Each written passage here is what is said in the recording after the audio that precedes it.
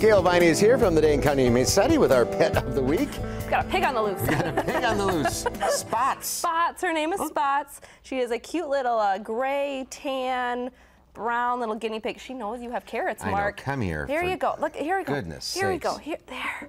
Oh my gosh, she's so starving. It's her lunchtime, and she didn't have her food yet. Let's get that out of the way. There we go. So she's only a year old. And she came to us not too long ago, a family that they weren't able to keep them. They had two young kids that just... Oh, we want a guinea pig. Wanted a pig, and then all of a sudden they didn't have enough time anymore. But that's okay. Follow the carrot. Come here. There you go. And so, you know, it's good to remind people, when you make a commitment for an animal, you want to make sure you know what it's going to go into the care and the lifespan. Guinea pigs live anywhere from 4 to 6 years. And little Spots here, she's really a friendly guinea pig. You can tell that she's had a lot of handling. Look at that face. Look at that face. And what she does, she's very vocal. And when I came to pick her up, she was squeaking at me, and she was like, "Give me some food." Well, she was just squeaking here right before we came on. Yeah, she makes these cute little noises, and even guinea pigs do what's called popcorning. Have you ever heard of that? When they're really excited, they'll jump up in the air and do a little spin around, and it looks like little pieces of popcorn popping. So she does that too. It's more younger guinea pigs that do that fun popcorning, but they're a lot of fun. She's over at our Adoption Center West location too. And we have a guinea pig today and not a cat or a dog because of last weekend, the free adoption.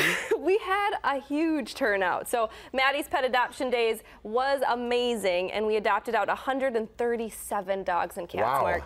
So it was a great turnout. People were very supportive. They were calm, collected, cool. Let's get you back over here, buddy. So might be a time to get a guinea pig. Get some critters. Give our critters a chance. Come and check out. I mean, we're still seeing dogs and cats come in, so it was a great time for us to really take a breather, get our stuff back in line. But it was eerie. The kennels were quiet. Yeah.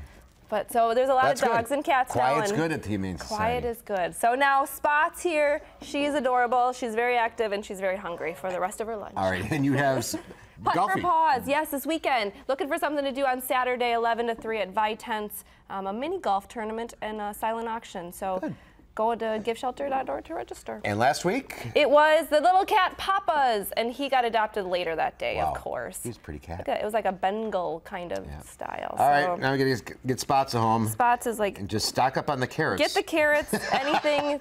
Not this. She's like, I know that's not real, Mark. All right, Gail, thanks. Thank you. Go to giveshelter.org for information on Spots and everybody else available for adoption, or you can call 838-0413. We'll be right back. Oh, you're squeaking. We'll be right back.